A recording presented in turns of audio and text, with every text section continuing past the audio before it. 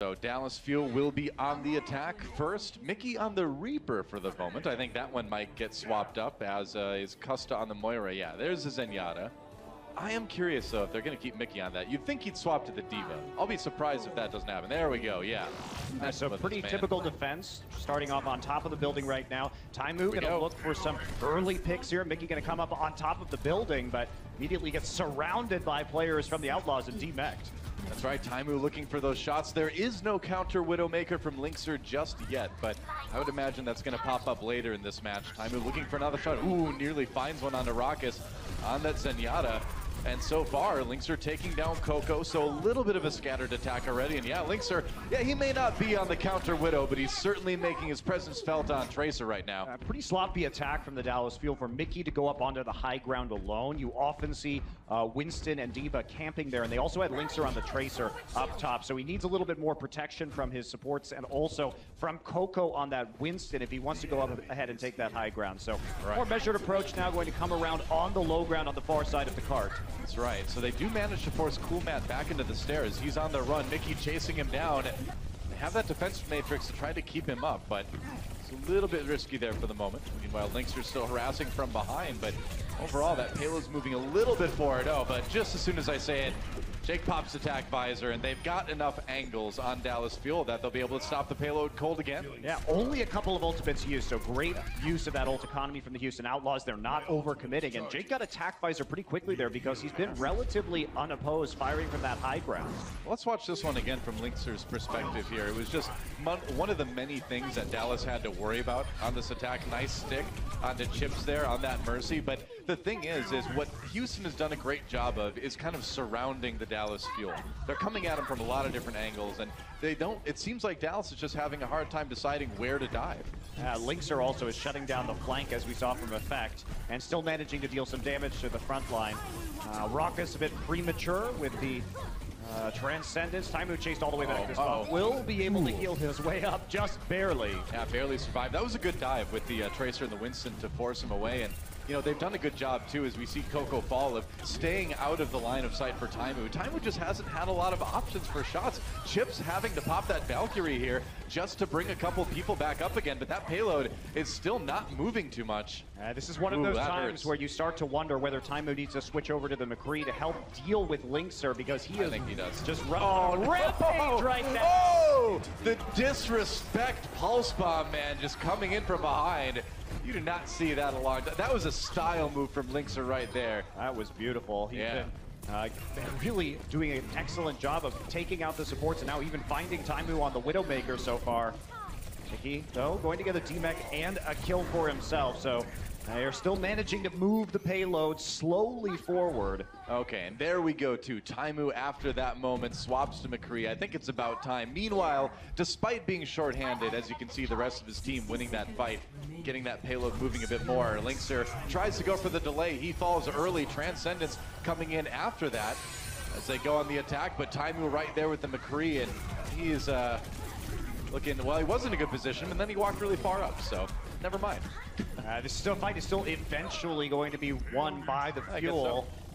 Good stall, though. Not sure if they needed to use that Transcendence in order to keep that payload from moving. They may have wanted that coming up on the next point because they will be bereft of support ultimates, and Dallas is going to have a lot to push through on point B. I wasn't watching the health bars too closely, but it could be that, you know, either Cocco or Mickie got low, and sometimes you pop that Transcendence just to keep the tanks alive because you need that big HP presence on the payload to take it. Effect now up on the high ground, looking for a flank. Nobody coming up yet. LinkZr now on that Widowmaker, and the Widow duels have commenced, but CoolMatt will be the one flanking Taimou and taking him down. CoolMatt dishonorably inserting himself into the Sacred Widow duel. Taimou having to duck, watching out. Oh, and there it is. CoolMatt helping out again. Stealing all the kills, man. CoolMatt stealing all the glory, but in the right place, and that's helping out his team, and that's going to be the Dallas Fuel forced all the way back towards their spawn. thing you can kind of do too as a diva is you can sort of sit behind your Widowmaker and just put the defense matrix over her shoulders. So that kind of definitely tips a Widow duel in the favor of the Widowmaker that has the diva behind them. Yeah, definitely does. CoolMatt now Yep. looking for an angle here. Effect does take down LinkZr, so currently a man advantage until that resurrect comes through from Boink, and CoolMatt will be chased around and off the map. He can get back on with the charge, so he'll be okay for the moment. Getting a little bit low HP, but overall Houston managing to separate a lot of the members on Dallas. Taimou kind of caught on his own in this hallway. Oh, and Mickie comes in just a tiny bit too late, but the fight was over for a while already. That was cleanup, and it looks like Dallas is going to have to reset again. Mickie didn't have the HP to come in there and actually body block, so a bit of a lost fight just to start things off, like you mentioned. And take now a look at LinkZr post-resurrection. All right, well, LinkZr is definitely winning these Widow duels for the moment. And they shut down the Valkyrie as well, so that was actually both support ults used in an extended duration fight for Dallas, and they lost both of those engagements. So this is a big time for desperation right now. Mickie has to do work with this self-destruct. Now they tried to dive on the high ground. LinkZr was there. They had the soldier up there too with Jake, but no kills resulting from that. The Widow duel continues, and now Taimou striking back a little bit. Cocco does fall, courtesy of Muma though. So one Winston out of the way. Taimou takes out Jake as well. So the DPS have been eliminated. Can Dallas put this into a push though? Maybe they can get it going in just a second here. Taimou now, the king of the high ground. Everybody trying to pile on top of the Winston shield. LinkZr will come from the other direction and take out Chips as well. Back-to-back headshots. Yeah, LinkZr's been doing so much work on this Widowmaker here, and now Dallas Fuel is really scrambling down to just 10 seconds remaining here, and that is just the right time for Jake to pop that tactical visor. Finds Mickie hiding out, and I don't know if anyone from Dallas can even get back. Yeah, in fact, he finds with that Helix Jake, rocket. This guy's game sense is just on the next level, man. He knew exactly where Effect was. That Helix rocket, I gotta say, in all of Overwatch, it's hard to find better Helix rockets than Jake's. Yeah, Jake really playing a nice game of hide and seek right there. Nobody able to escape him. That's not a game of hide and seek I want to play. I do not want to play with Jake. If there's rockets involved, count me out. Oh, that's a testament to the comms, though, that we see from the Outlaws, because knowing that Effect was still somewhere near the payload and they had to play that game of hide and seek to make sure he wasn't going to blink onto the cart and stall out further. Definitely good awareness as a team from the side of Houston. True enough. So Dallas Fuel, disappointingly for them, only got 1 point on their attack run on Dorado. And on a map like this, you kind of expect to take point B. We don't see as many holds on this stage as we do on some other maps. So if you're Houston Outlaws, you're kind of feeling like you've got this one in the bag. Well, especially with how LinkZr's playing. What a monstrous performance on both Tracer and the Widowmaker, and consistently winning those duels against Taimou with one or two exceptions, but also the shutting down of ChipsHajen on the Mercy, causing a lot of problems for Dallas, and they need to get better control of their ult economy as well. It's been a bit sloppy.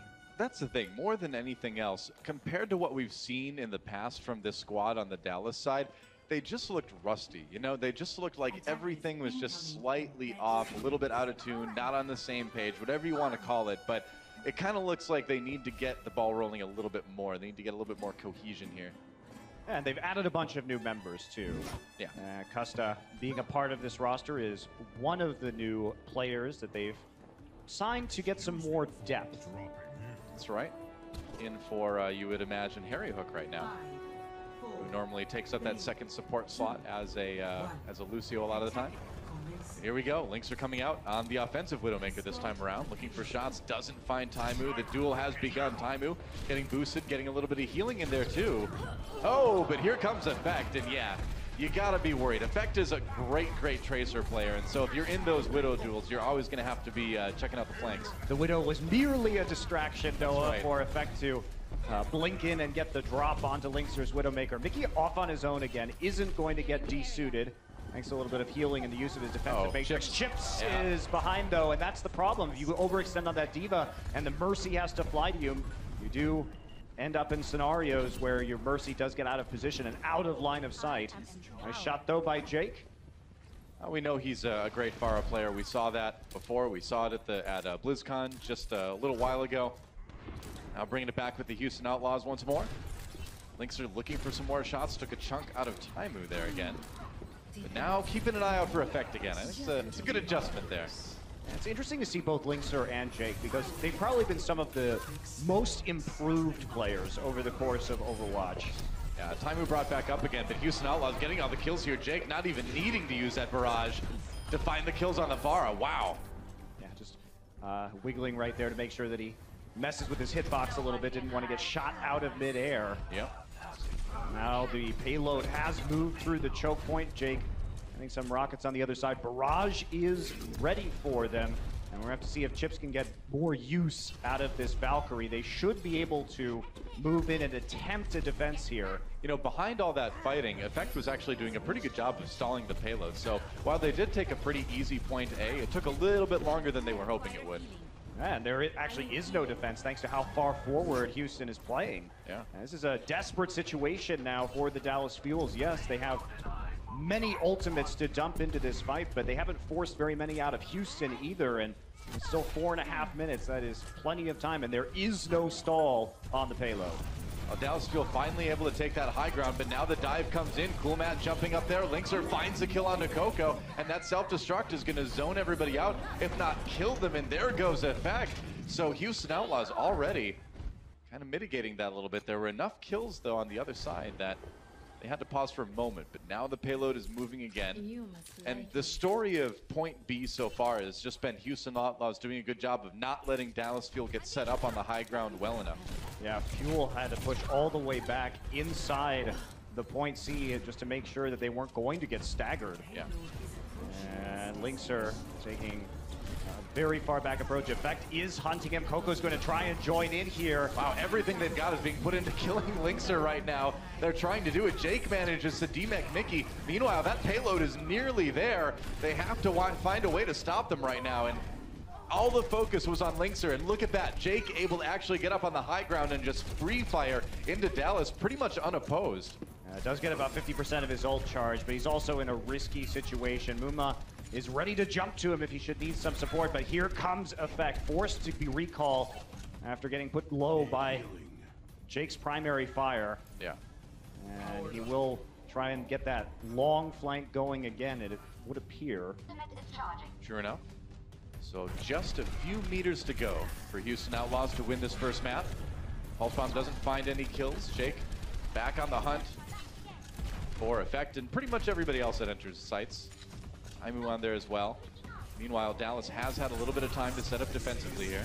Custa does go down. Good start for Houston Outlaws. Well, Valkyrie had to be used just to escape from Cocco, but he doesn't die, so Boink gets himself topped off, and now Jake finally has worked his way up into the tactical visor.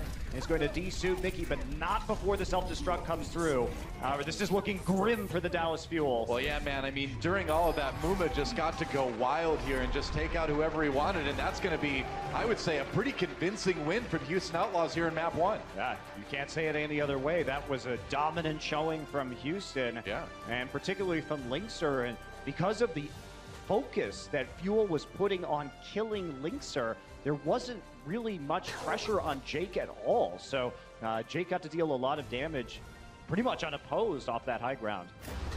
You know, I think it all came down to execution. Houston Outlaws had that in spades, and we're going to go to a quick break and see if they can continue the momentum. English is my first language, by the way, guys. As we go into map 2, don't go anywhere, guys. Overwatch League preseason will be right back after this.